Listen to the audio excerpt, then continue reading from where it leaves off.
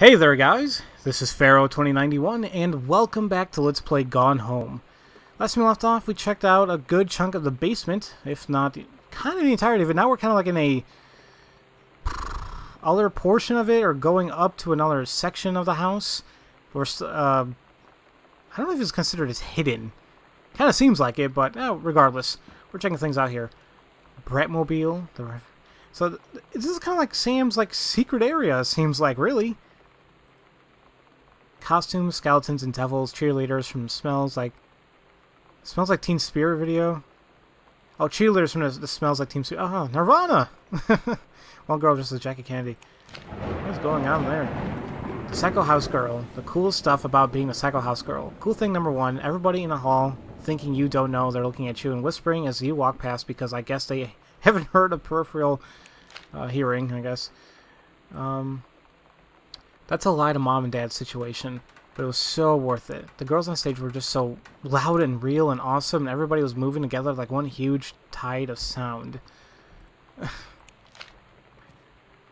She really enjoyed herself, and good for her.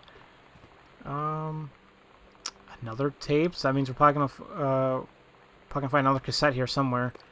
Markers and everything. A letter. Okay, Goodfellas Senior High School. Sheldon, blah, blah, blah, blah. So this is just to us, or to Sam. Dear Miss Greenbrier, I appreciate the time and effort you put into writing your letter. It showed initiative and was well written, but it does not change my mind in this matter. While I understand that Mr. Soto is a friend of yours, the fact of the matter is that she defaced school property with profanity. The fact that she allegedly defaced her own locker in retaliation for another student doing the same to yours is immaterial. Or immature? Or, no, it's something immaterial, whatever. As to your complaint that no other student has been punished for their part in this incident, the fact is that no guilty party has come forward, and there has been no convincing evidence as to who might have defaced your locker. In other words, there is no one to punish. I would suggest letting the issue drop, as it will only bring more unwanted attention to yourself, which I believe is what you claim began this whole incident in the first place. Ugh, God, I don't think that's a way you're supposed to handle stuff like that, really. I don't get Lonnie sometimes. Like, her band, and our zine, and her hair, and everything are all anti-authority.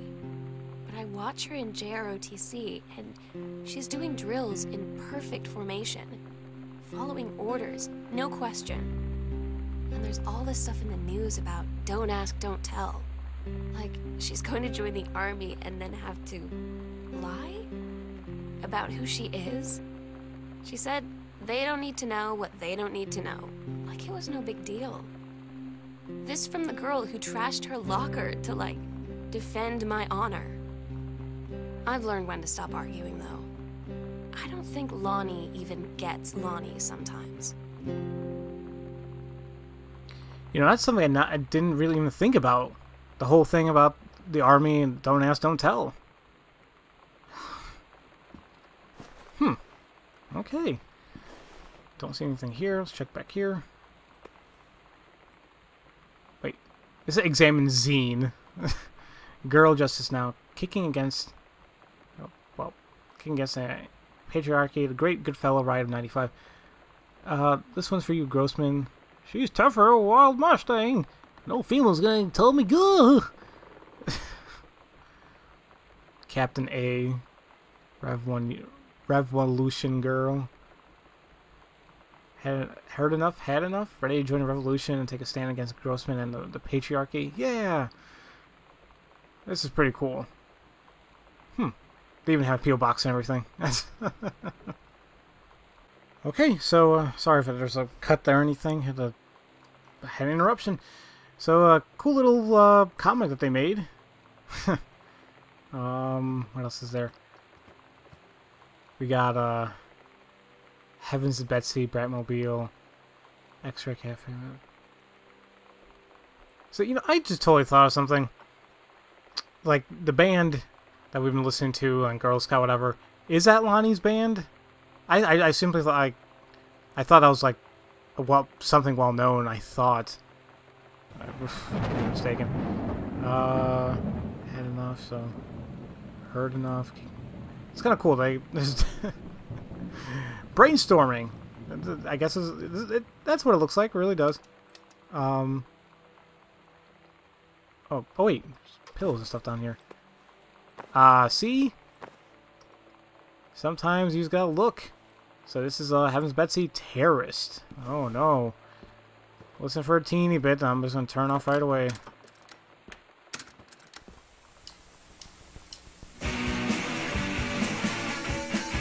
Oh, so they kind of like use this as a outline.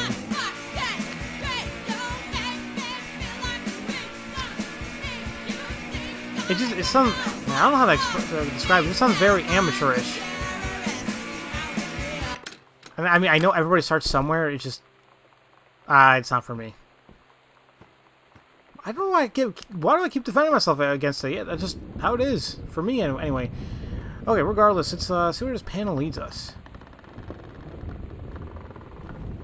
Wow. Okay, we need to open some lights here, or turn on some lights, not open lights. Nice. Wow.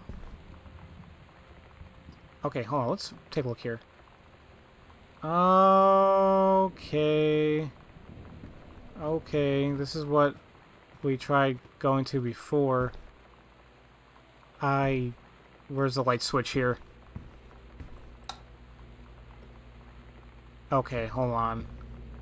And I'm assuming... Hey, where's the door to...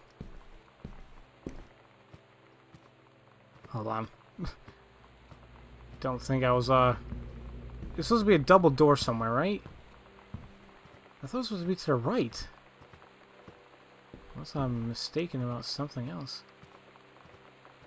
Hold on, okay, look.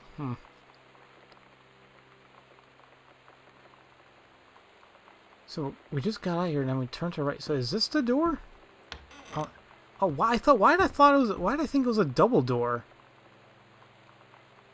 Huh, okay, well, here we are. So now we just open it from the other side. So that's kind of cool. So we got a lot of exploration to do on this side. I know there's like more to the guest room. Actually, you know what? Let's go to the guest room because that's in a whole other area we haven't even seen yet. Or like, not actually that we have seen, but I want to be able to, you know, clear things out, if that makes any type of sense. Let's hope one of the light bulbs don't go out. Thought I heard something there. Is that seriously a freaking lever?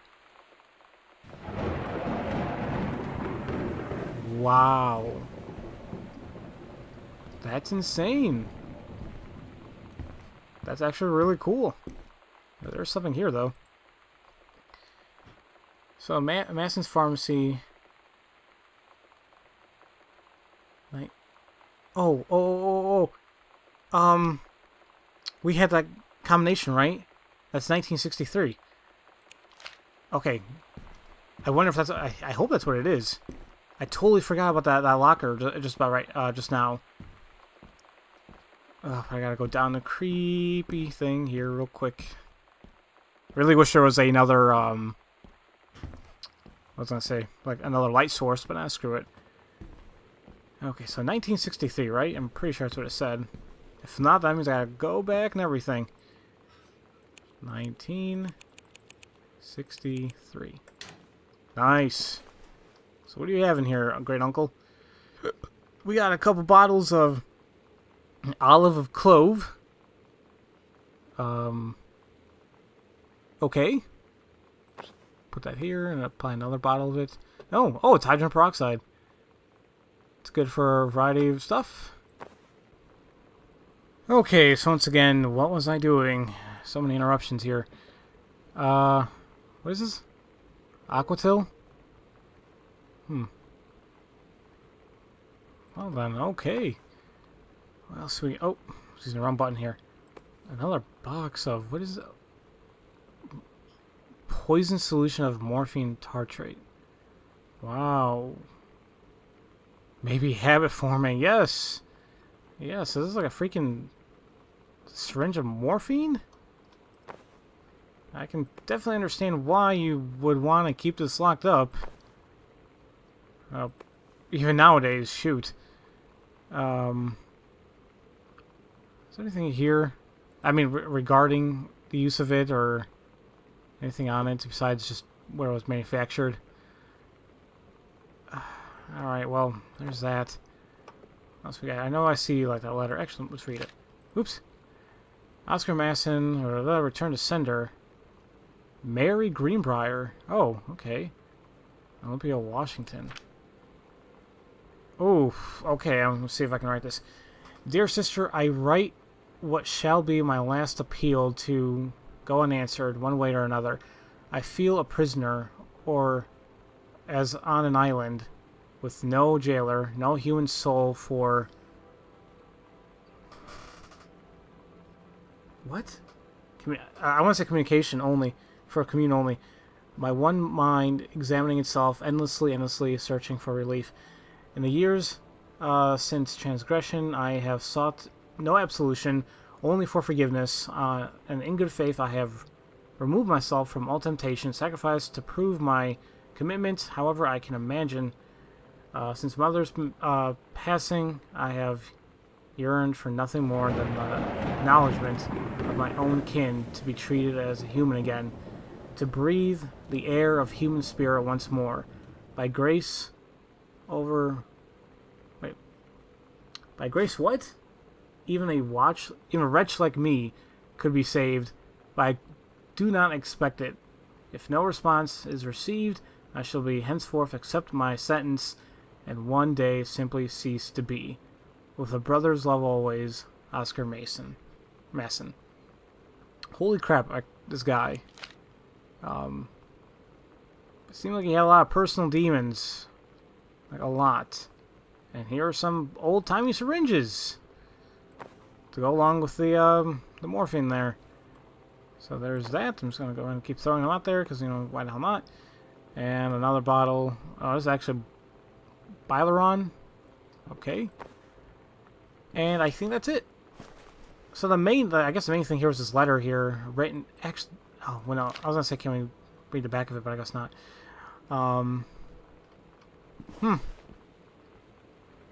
Okay, and we can assume Mary Greenbrier was our grandmother.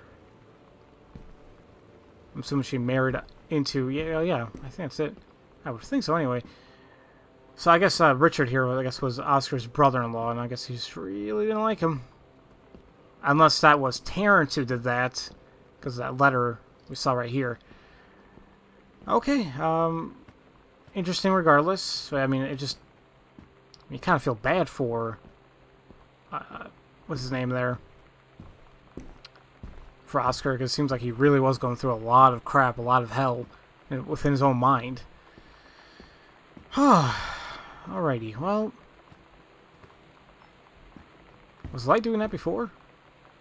I honestly don't know. Let's see what else we have here. Oh, I see a letter. Or a slip.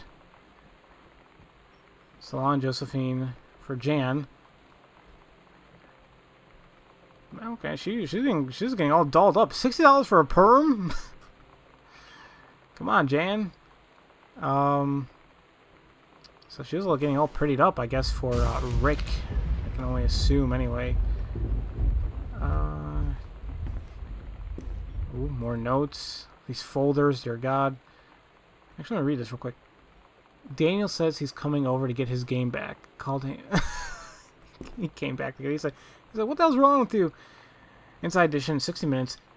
Investigative team visits camp whose specialists help adolescents overcome deviant behavior and homosexuality. Oh. Maybe the parents did know about Lonnie and Sam. Katie, you know how Mom and Dad are. Not exactly super open-minded about things. It feels like every minute I don't spend with Lonnie, I spend worrying about them finding out about us. And what would happen if they did? You know Dad's joke about the nunnery that he'd tell whenever he brought boys around the old house? I wonder where he'd want to send me.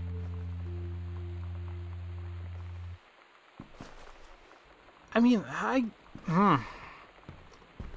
it would still be, it would be hard for, I guess, any family. It's like, you I guess you aren't expecting for your son or daughter to, you know, I guess to be gay. And it's like, oh, you know, how do you go about it, you know? God knows what the hell I would even do in that position, you know, if I was a parent. It's like, well, because I already mentioned my stance before. It's like, shoot, okay, still gonna accept you. That's that. Froth. Okay. What else we got? So we got a note. Hey Lonnie, sorry my mom was such a bitch last night. Oh boy, she's hardly ever around since her force is like an hour away, and then when she's home, she takes it out on you, like because you're not a member of the family. She knows you won't call her on it, and I'm sorry. Haha, it's okay. I know she's just jealous of our cool and freewheeling lifestyles. I feel sorry for you. I'm lucky my mom lives in Florida. You have to have a mom every day. Sorry, I didn't mean to bring up the mom thing like that. I know, I shouldn't complain. No, I'm being serious. My mom is a psycho Christian, and her new husband, Don, is a complete tool. Living in Florida with him is her eternal punishment in my mind. So you wouldn't rather live with your mom in Florida? That answers it. No, hell no. God no. Okay. In Espanol. I never took Spanish, if you guys can't tell. I took French. Why? The main reasons are the many of the Spanish teachers in my high school were terrible. So I wasn't about to subject myself to that. Offer a promotion. Oh, so this is I guess to our mother. Dear Head Conservationist Greenbrier, due to your exemplary management of Flintlock prescribed burn operation last year and the services needed for experienced personnel to direct regional operations, we would like to offer you the position of Regional Conservation Management Director, responsible for operations throughout northwestern Oregon. Your assistance would be sought to fill your previous position on site at the Flintlock National Forest. Your new posting would be at the Regional Management Building located at 128 Bullhorn Road, which should be more convenient for your daily commute. Please respond as soon as possible regarding your decision. We very much look forward to your reply. Nice, nice going, Mom. Getting promoted, cool. Getting that money, making that dough, making bank. Holla holla, dollar dollar bill, y'all. All right, that's enough. That's enough. Stub. What was he? National ticket. Earth, Wind, and Fire. Wow. Okay. How much was the ticket? $25. Not. I guess not bad. $28.50. I'm trying to think of the inflation back in the day. Like how much would it be cost now? And I guess it's still normal. I guess it depends. Especially Earth, Wind, and Fire. They were huge. So let's put that back here. I don't know why it's just sticking out right there. Slide. Ooh, another closet. Luggage, suitcases, everything good like that. A lid, which can put it back right here. No. You weren't put back like that. You were, you know, just there. A note. This skull was the coolest thing I found in Mexico, and it was like $3. I love it. Merry Xmas. Merry Xmas. Remember to see you. P.S. Treasure it always. Oh, Lonnie. Oh, and it says Sam up there. Why the hell am I not? I thought it was gibberish. Oh, wait a minute. So this skull, I think she's talking about this thing that was right here. Right? Yeah, this has to be it. She has like, what, 3? Yeah, made in Mexico. Okay, cool. Cool. I thought it was something that, we picked up, you know, as Katie, but I guess not. Awesome. I think that's all there really is to it, to this room. I mean, this little closet, okay. What time am I at? Oh, 20 minutes.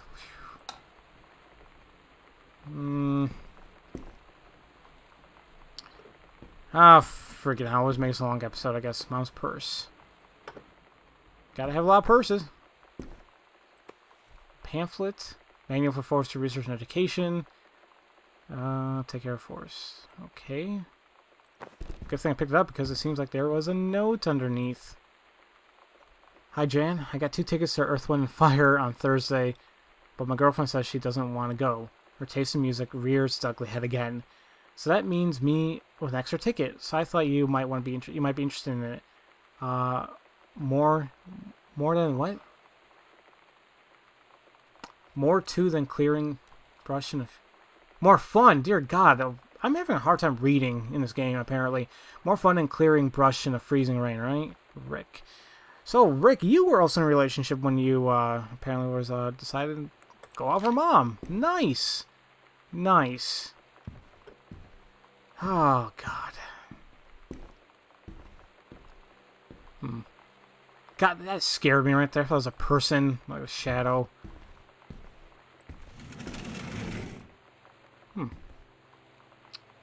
Nothing but dinnerware and cloth? Little napkin? Well, you know, whatever. Really, that's it? Like, no little scrap of paper, nothing? Okay. Ooh, another postcard. What did it say, actually? Another one of my postcards I sent. She's so excited about it. Oh, man. That looks so beautiful. Hi, Mom, Dad, and Sam. The Vatican is weird. As you can see, the Catholic Church still had a lot of money left over from the Middle Ages. I've gotten to see all the art, including the Sistine Chapel ceiling and the Sistine Chapel ceiling and the sculptures by Michelangelo, Donatello, and the rest of the Ninja Turtles. Mom, we had to come back here together. I would love to be here with someone who really appreciates the history behind everything. Also, Sam, they have various relics, as in pieces of important dead people, so you could probably come too. Next stop, Barcelona. Calm down, Dad. I won't get gored by a bull. Probably. Love, Katie from St. Peter's Square. God, no butts in heaven.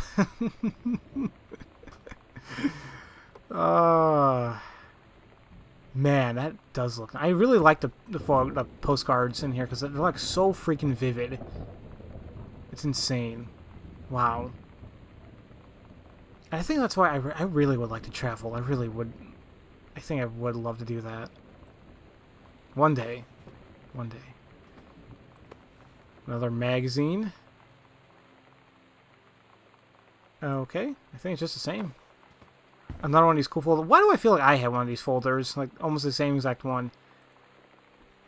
Sam, since you refuse to hear us out this afternoon, your mother and I are putting this in writing so that we are absolutely clear. You are grounded for the rest of the month from social and telephone privileges, and from using your car for anything except going to and from school. We understand what you're going through, but we can't allow you to continue with this kind of behavior at school. And clearly, once your privileges are reinstated, we can't allow you to have your bedroom door closed while Lonnie is at the house. This is the last word on the matter. Get back on course so this won't have to happen again. Wow, okay. And another slip here. Let's see, what did she do this time? Distributing inappropriate materials on class grounds. Phone call to students' parents, out of school suspension. Jeez, for 4 days, really? I had an interesting talk with Mom and Dad tonight. One you were never gonna need to have. I mean, you've known, right? I've known. I've known since, like, She-Ra. Mom and Dad didn't, I guess.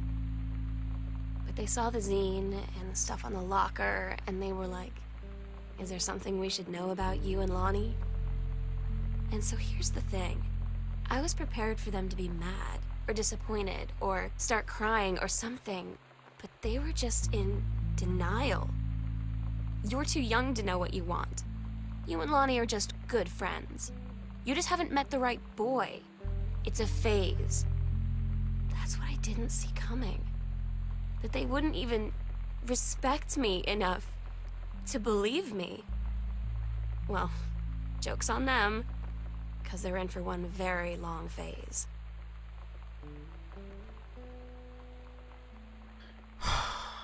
Wow, okay. Like, once again, I'm at that point, it's like, I really don't think that's how the parents should definitely be handling it. But I guess we must assume that they're pretty, I mean, they're God-fearing people. You know, I believe that at least some, yeah, the Catholic, Christian, you know, at least Christian. So once again, the whole stance of homosexuality is bad, you know, stuff like that. So it's hard for them to, I guess, come to terms with it. So I guess being in denial, that's that. But like saying all that, I just, oh God, I don't know. It's one of those things like, what would you do put in that same situation, you know? Like even I mentioned earlier in this video, like I don't know, God knows what I would do. Like I would be accepting, but like the religious side of me will be like, you know, you kind of get torn apart a little bit. But it's family. It is. I see a button actually. Let me grab that. Oh, guess I wasn't close enough. The Jits. Got some funny names here. You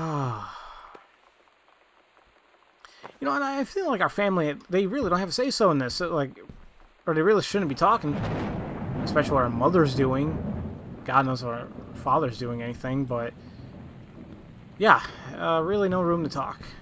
None at all. What is this? Uncrumpled manuscript? The Accidental Warrior. Don't give up on this, honey.